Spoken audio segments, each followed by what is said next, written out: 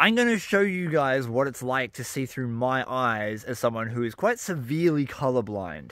My latest gold prospecting video caused an absolute stir when I said that I've never seen green or red before. The first thing you need to know is that there are basically 4 types of color blindness, and in those 4 categories there's a scale. So it's like from 0, where you're not colorblind at all in that category, to 100, where you're completely colorblind in that category. My category is dewy tan. This is red-green color blindness.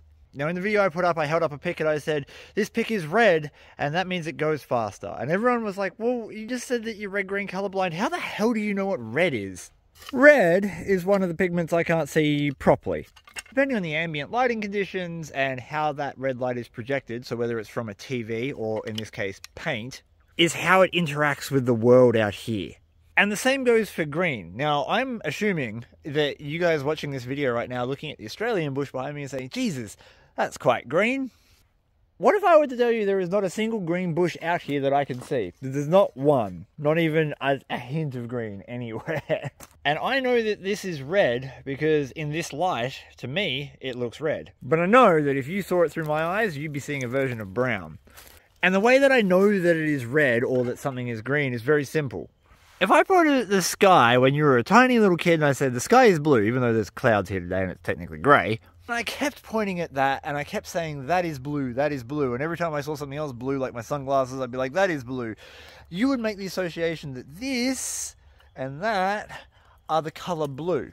Irrespective of what you're actually seeing. This is the hard thing to wrap your head around. You have to forego the idea of normal vision. You don't have that. You don't have the luxury of seeing that. So forever, for your whole life, people have pointed at this particular colour and said that is blue. So even if that blue colour is a pink in your reality, that is considered to be your blue. It's also a reason that colourblind people can see camouflage against backgrounds. They were specifically hired in World War II to look for snipers. Because believe it or not, camouflage does not work for us. We can see it. It's really freaking obvious. So I know that this is red simply because people have pointed at things my entire life and said, this is red.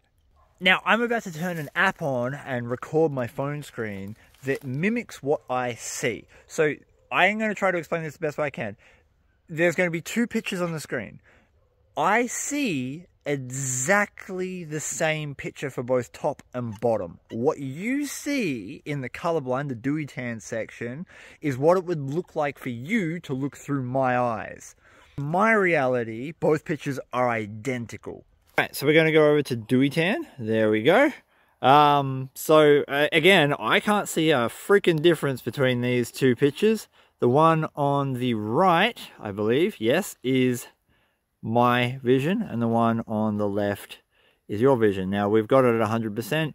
Some things like blues for me in this app don't appear correct. I see blue properly, how blue is meant to be seen, but in this case, just while we're out here, these pictures are identical for all intents and purposes. Now we're going to look at the red scoop. You ready? There you go. So we're going to adjust this a little bit, because this is actually a red that I can see. We're going to go down to, okay, now they're identical. So now they look the same. So you can see I've had to adjust that down. It just highly depends on the shade of the thing that you're looking at and how that light is projected. Other colors like yellow and whatnot, or gold in this case, I see perfectly fine. There's no difference in that. So it's just reds and greens. The problem is things like Christmas are a nightmare for me.